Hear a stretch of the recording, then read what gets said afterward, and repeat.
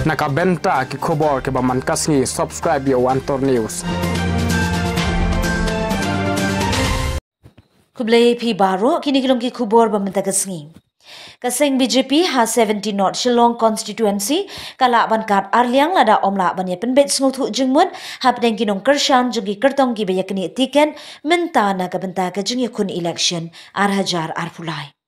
Kani kalami pau hadin ke jingpiang buram da kaseng BJP Central ya uba M Kharprang uhe pulit IPS balasong thad na kakam. Kinong kershan uba Michael Carson tiu naka 70 North Shillong constituency kia kun banyo eka tiket BJP eka teila pensngo da uba Michael Carson tiu hi uba yaladi uyakun banpan tiket party. Haba pensngo shikilat pathai kubor ha Shillong Press Club uba Michael Carson tiu udai unong tray party la prasnem. Udawa naka party ba udon kahok ban pan tiket namar ula tray shitom ya kaseng.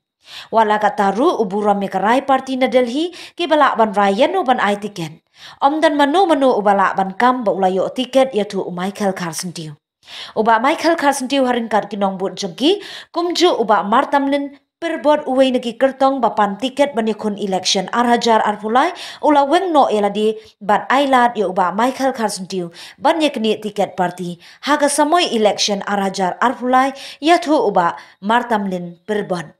Dangshen uba M Kharprang ula penbena banyakun election naga Shillong 17 North constituency bat ukwa banyo naga tiket BJP kumta upinyaso eladi syaga BJP.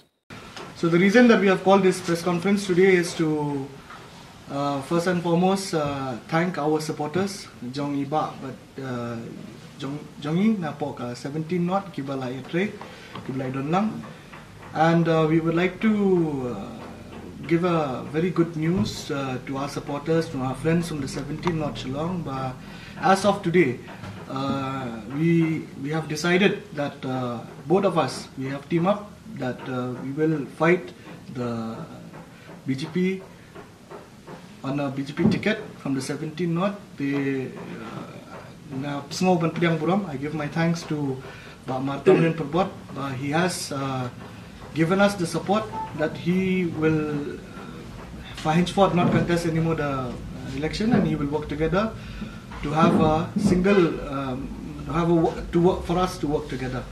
So that is the message that is being said today from our side, the message that we want to give to our supporters from the 17 North Shillong.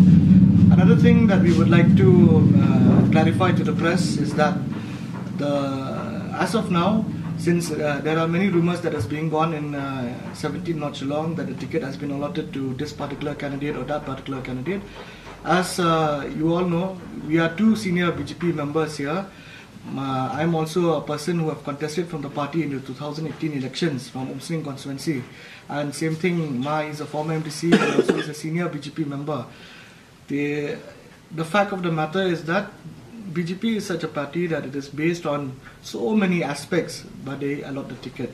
So we would like to make a clarification to the supporters of 17 North. But as of now, the ticket will be decided, as we know, from the central leaders based on survey and based on so many other things. So that is the reason that we would like to make a clarification so that kipat ba kinong krisyan kinong sya ilang bakla mo kata kadi kuwe kabang ako ang pensmuto.